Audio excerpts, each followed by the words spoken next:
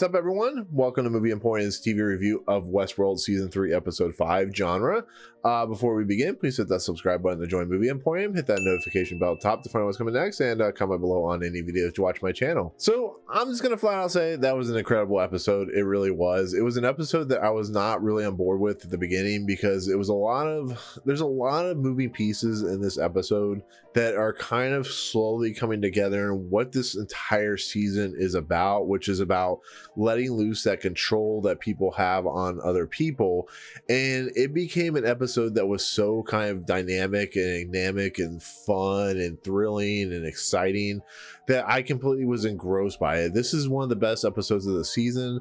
It's not as good as the last episode because that was insanely good. That was one of the best episodes of the series, but this is pretty close. This episode is a very interesting one because there's a lot of different things going on.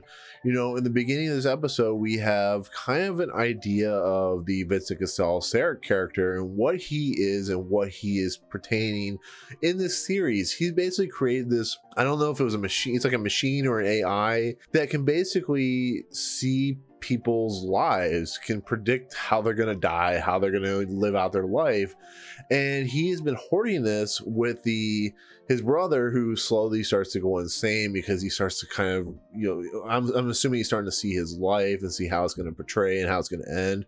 But they have this like big sphere, which is really cool to look at. It looks like something out of like 2001: A Space Odyssey, and that's what this movie's this episode's a lot like. It was like 2001 meets called Clockwork Orange meets, you know, something that like Christopher Nolan would do, because of course, you know, Jonathan Nolan's his brother. And so we see the Sarec character and his brother go into partnership with the father of the Liam Dempsey Jr. character, which is played by John Gallagher Jr. And it's a very interesting thing because the brothers have invented this thing, and the father of the Liam Dempsey character wants to use it to make money, and they wanted to use it to kind of make control of the whole entire world, to have that knowledge to make money and so on and so forth. And it's just a really fascinating look into characters and how they are slowly manipulated into control and stuff like that.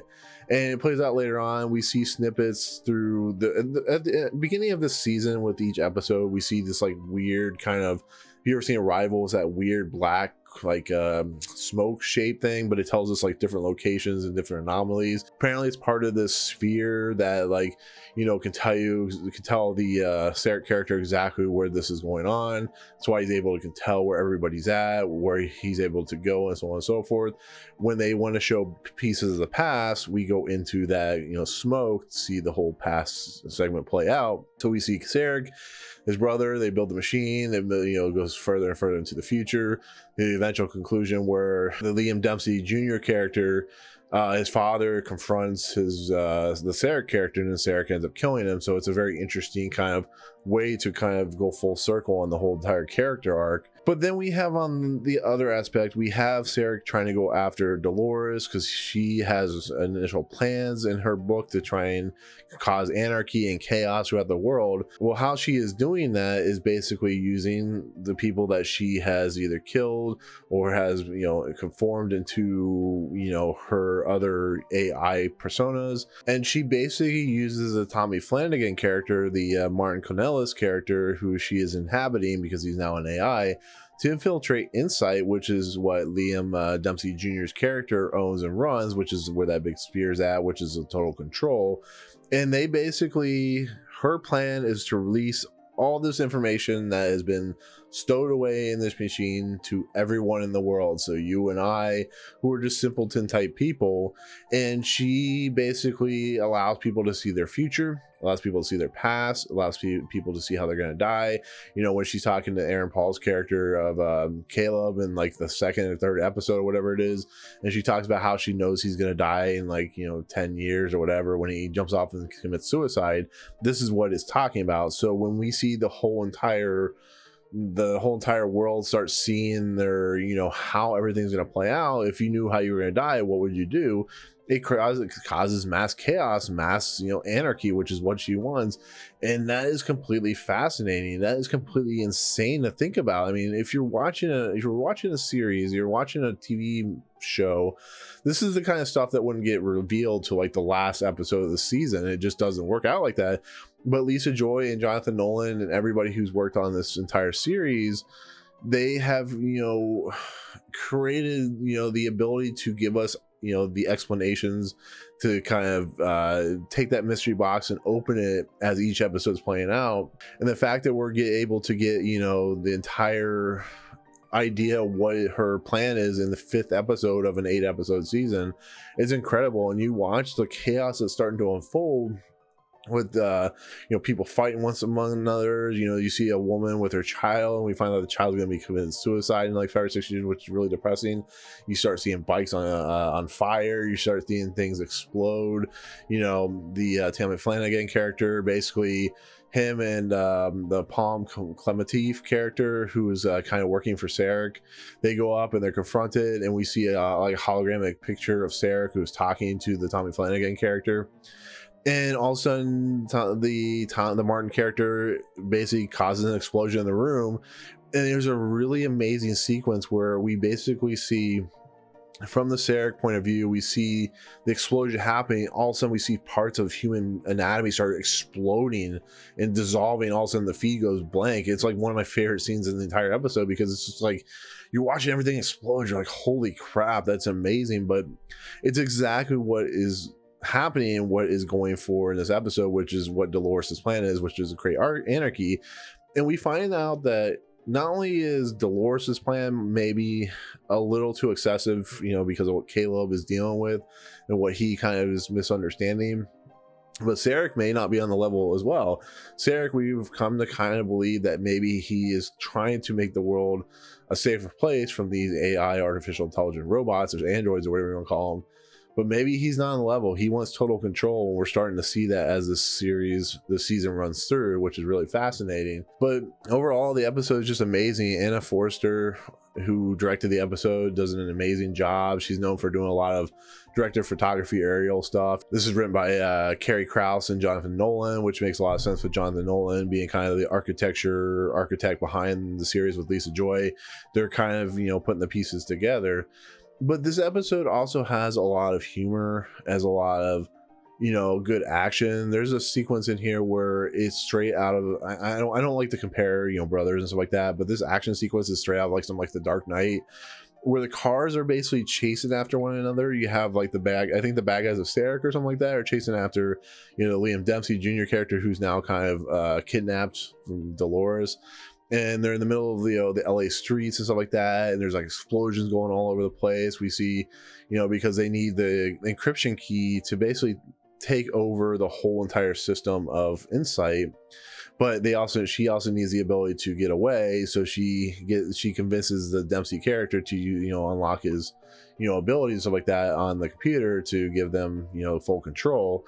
And it's just, the action sequence is awesome. It doesn't really kind of hinge on anything in the entire story. It's just a cool action sequence where we see cars explode, where we see cool gunplay, where we see cool, Lena Waithe comes back in this, and Marshawn Lynch come back into this. They haven't been in for a few episodes, so it's nice to see them come back, even though they don't really kind of, they don't really like push the story very much forward. They're just in it as, people that are helping them out and stuff like that. But it's a really cool action set piece, really cool action sequence. It leads into like one of my favorite things in the entire series, where the Liam Dempsey character injects Caleb with this drug of some sort, which is called genre, which is what this episode is named. And it's an amazing sequence, because this is a very heavy-handed episode, but it's dealt with some humor, where basically Caleb is experiencing different levels of feeling and emotion, but it's done through like songs and stuff like that. So we have like a Rise of the Valkyries, when the big action set pieces happening going on, you see like the different modes and feels and stuff like that. There's one moment at the very beginning where everything goes black and white, which makes it feel very noir and so on and so forth. There's a point where he becomes like love induced, where he starts seeing Delores in a different light. And just the looks and like ideas and stuff like that is really funny to watch on Aaron Paul's face. And then there's a point where we get this Iggy Pop song. I think it's like No Clubbing or something like that. It's a really amazing because there's a lot of, you know, neons and a lot of blinking lights and stuff like that. It's just really, really unique and really kind of awesome. But that's just this episode in a nutshell. You know, it's actually furthering the story along in a way that doesn't happen in a lot of TV shows. You know, they know they only have 8 episode seasons. They look at Game of Thrones in the last season, it was like all over the place. Things were happening. There was no rhyme or reason or logic to it. And it's not really good to compare the last season of Game of Thrones to the 3rd season of, you know, Westworld. But Westworld season 3 has done something that not a lot of TV shows have done, which is make something kind of compact, but make it make sense, make it move forward at a nice, brisk pace, but also giving us the information that we need. And the reason I say it's like Game of Thrones season 8, because there was a lot of problems going on with that season where there was a lot of, you know, they were trying to do too much and then they didn't have enough, you know, episodes to do it with. And that's not what is happening here. We're getting the answers. We're getting the clues. Yes, I don't like the fact that there's a moment where, unfortunately, the John Gallagher Jr. character dies by the Lena Waithe character, and he has information on the Caleb character that we don't get, which is fine. You don't have to give all the answers away, but when you're dealing with, you know, Caleb, who apparently has a much bigger role, we're starting to see some more back history. We're starting to see some things where apparently he might not be as good of a character as we think he is, like as a person himself. And I think that could be really a unique take and really interesting, but we're left at a kind of a cliffhanger moment with that. And then, of course, we have our kind of showdown between Delores and the Sarec character, which is done, of course, by the hologram and stuff like that. And we're going to see we're starting to see the king and queen, the pawns, start moving in place to kind of get us our ideas and ideologies of what this season is going to end up entailing, which is a complete disruption of the entire universe, the world, whatever you want to call it, which I think is going to come to a head. I think maybe Delores is going to die at the end of the season. I don't know. Maybe Bernard's going to die. Maybe the Caleb character, you know, sacrifice himself. I don't know. It's really interesting to see Bernard. There was a comment left in my video of my last review where it says where she infected everyone. Obviously, she hasn't infected Bernard because Bernard is his own person. Maybe we're just not seeing anything, but I'm seeing Bernard as his own version of himself, which maybe is what Delores wanted. But apparently, he's going to be play some big part in the, you know, the coming ends of the season. But yeah, this episode is it's good. It's really good. If I were to rate it, I give it another 9 out of 10. You know, the beginning, like I said, it was a little kind of worrisome because I was like, where is this going? But once we got to Delores, what her plan was, how it played out, how the fact that she is kind of winning, that the Sarah character isn't, you know, the tides are turning, how Caleb is starting to kind of wonder and start to kind of question what her motives are. It's a really good episode. It really is. I think it's on point, and I think it really kind of just shrugs off what happened in season 2. I think the fact that this season feels really different, it gives us really interesting motives for characters. It makes us root and not root for characters back and forth. The next episode is gonna be really interesting because it does look a lot like Clockwork Orange with what's happening with the Man in Black, with you know, William and stuff like that. But yeah, that's genre. There's a lot of stuff going on with that I was not expecting when I first watched the episode, started watching it. So but yeah, that's my take on genre. I know it was like a little bit all over the place, but it's a really fascinating, really kind of unique episode that's dealing with a lot of good stuff. So anyways, let me know in the comments below what you think of the episode. Did you like it? Did you not like it? Do you feel the season's turned around from the last season? Do you think it's a much better season? I definitely do. But anyways, thanks so much for watching. Hit that subscribe button to join Movie Emporium. Hit that notification bell at the top to find out what's coming next, and comment below on any video that you watch on my channel. Otherwise, I'll see you guys on the next episode. Peace out. What's up, guys? Thank you so much for checking out Movie Emporium. I really appreciate it. If you want to, go ahead and hit the subscribe button. Hit the notification button and the bell at the top. Find out what's coming next for Movie Emporium. Also, check out these 2 videos. They're amazing. I think they're awesome. I think you'll enjoy them too. But otherwise, thank you so much for watching, guys. We'll see you next time.